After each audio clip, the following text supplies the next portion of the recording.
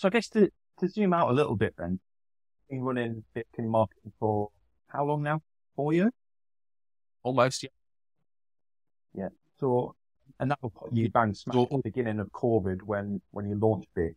So what have you seen change over the last 4 years in terms of customer demand for your services? Like when people come to you, what are they now looking for different things than they were during COVID, or is it just accelerated and stayed at the same place?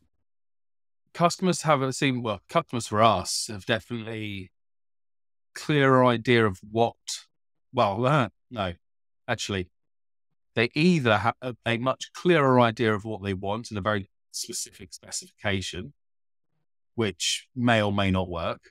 And then it's our job to unpick it and put it in something that is as campaign viable.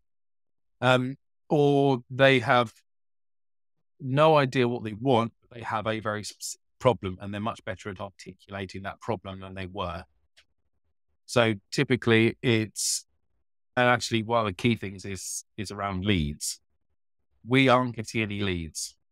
We don't get leads. We aren't getting leads. We don't know how to get leads. It's like, okay, right. Well, marketing is now becoming much, especially within smaller businesses, it's much more, we want leads. We need leads. We need them now.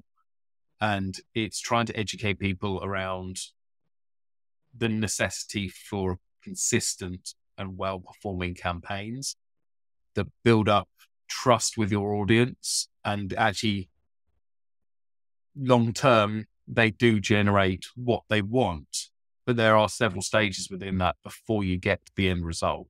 You can't just turn something on today and have it deliver 100% of what you want tomorrow, not unless you're going to throw an awful lot of money at it.